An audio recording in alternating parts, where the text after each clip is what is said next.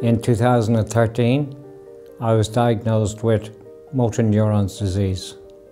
I have 4 girls and 1 boy, and I decided when I heard the bad news that I wasn't going to be a burden on my family, so I started making plans to go somewhere and where I can be looked after.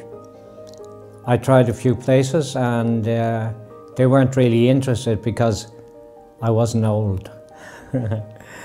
Forget about what this place was. It's not that anymore. Yes, people do pass on, and yes, some of my friends have passed on. But we all have to pass on.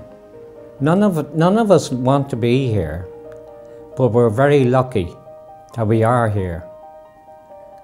Because yes, I am ill, seriously ill, but it has given me space and time, and it also has given my children, they're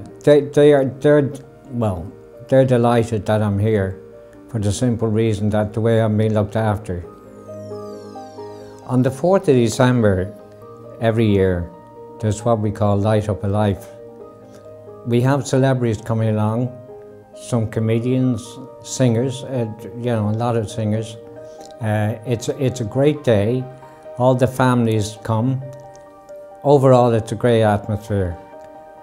And the celebrities go around the rooms and the wards. And it's just a nice family, a lot of family, which is very important. It's one of the most important things when you're in here, that the family are close.